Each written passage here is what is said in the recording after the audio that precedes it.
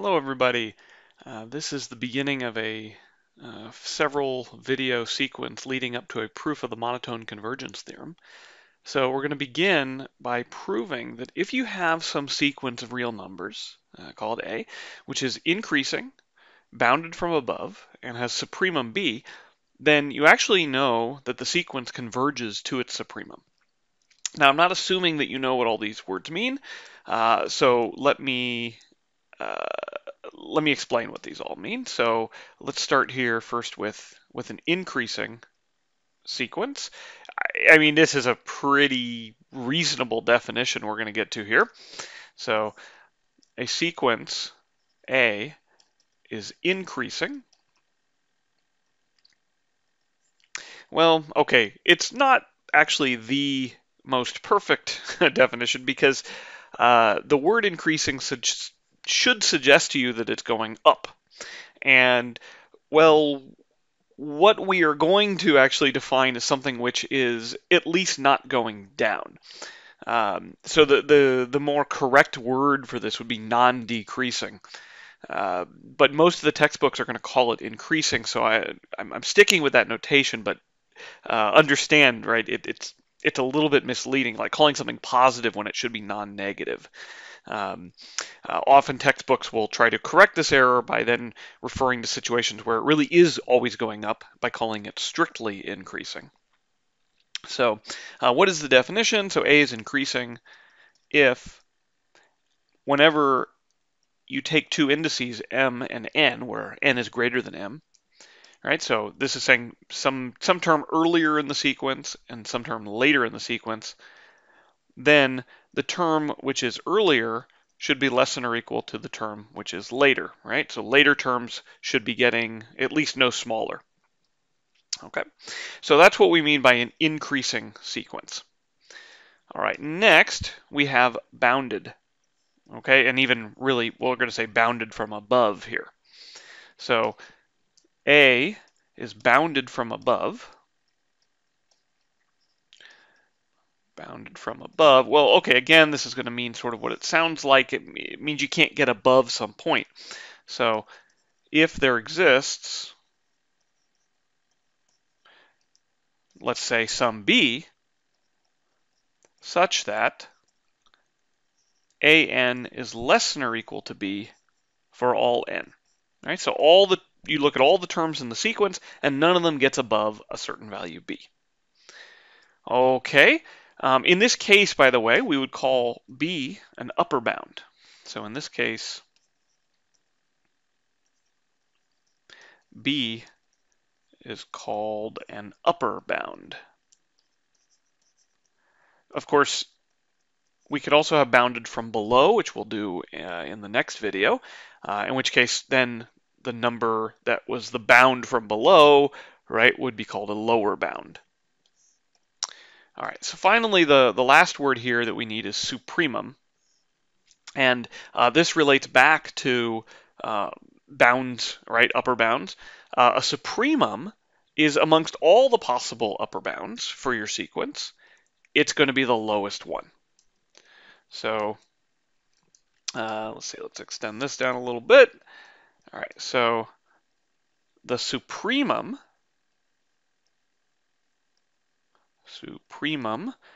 which we call, or write sup of A for the sequence A,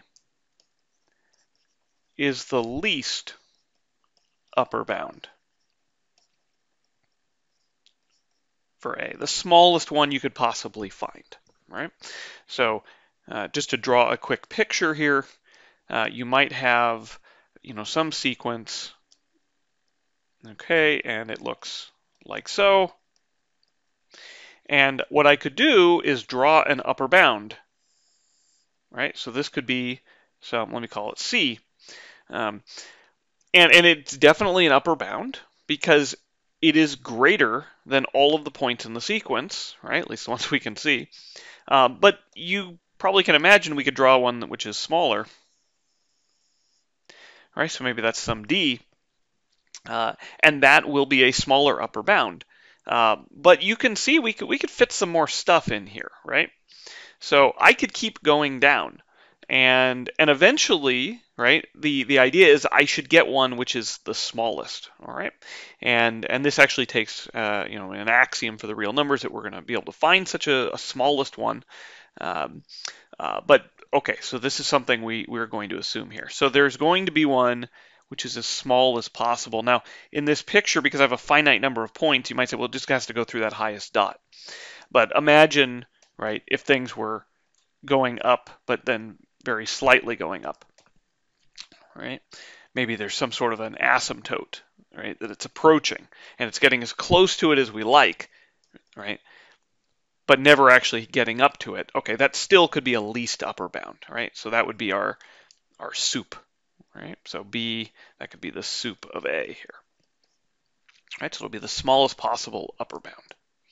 Okay, so our claim here is that if you know that the sequence is increasing and it is bounded from above, okay, so it's bounded from above, so we can ask what's the least upper bound, all right? That's the supremum. Then actually the sequence A will converge to that supremum. All right. Okay, so let's try to write down then what this supremum condition is going to mean, right? That we have a least upper bound. So let me draw another picture.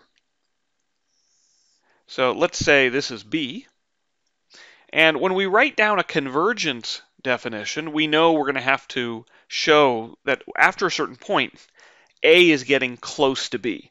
How close? Well, you get to pick that, right? So somebody gives us an epsilon, right? That's our closeness. We want to show that eventually we get within epsilon of B and we stay within epsilon of B. All right, well, let me draw something that's within epsilon of B. All right, so there's epsilon, and so down here this would be B minus epsilon. Now you might say, well, we should draw above as well, right? We need a B plus epsilon. And normally, yes, except we know that the sequence is bounded from above by B. We're never going to get above B. So I'm not worried about the B plus epsilon region. All right, so I claim at some point the sequence A is going to have to get within this band. At some point it will have to be above B minus epsilon and below B. What if it didn't? What if A, when you started drawing it, was always down below B minus epsilon? In that case, we would no longer have that B was the supremum. B minus epsilon might be the supremum. It could be even less. So since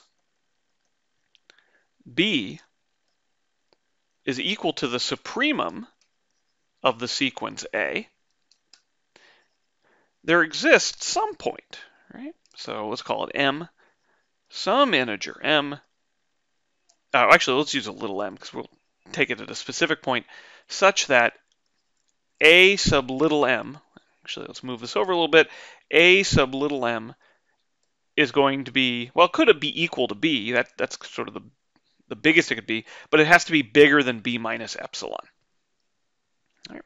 So at some point, you have to get an A sub m actually inside this band. Right? If you never get one in there, right, if it only goes up to like B minus epsilon or below, that would be the supremum, not B. Okay. Now, I also know that A is increasing. So once I get into this band, I certainly can't go below the band, right? I can't go out the bottom because from here I have to keep going up, right? Maybe I don't go up by a lot, but I have to keep going up. I cannot go down through the bottom. On the other hand, because B is an upper bound, right? We're bounded from above by B. I'm not going to be able to leave by going out the top either. So there's no way to get out, right? I'm stuck inside these two bands. All right, so let's write down just what we said. So therefore, for all n greater than this m, right, or equal to it, we know that the distance between B and A sub n in this case, right? So all these dots is going to be less than epsilon. Right? So the distance between b and a sub n, or if you prefer the other way around, a sub n and b, has to be less than epsilon. Okay. Again, this was since a is increasing. All right, that kept you from leaving through the bottom. And since a is bounded from above by b. Okay, and that kept the sequence from leaving through the top. All right, so if we want to formally now write down that A converges to B, we do the following. Define a function n from our domain of closeness to our codomain of eventually, which sends epsilon to the smallest integer, let's call it m, such that b minus epsilon is less than a sub m is less than or equal to b. And if we do that now for epsilon greater than 0 and little n greater than n of epsilon, right? This n of epsilon is just our m now, right? We have that the distance between an, my, and b is less than epsilon. Thus, the sequence A converges to the supremum B. There we go. There's our proof.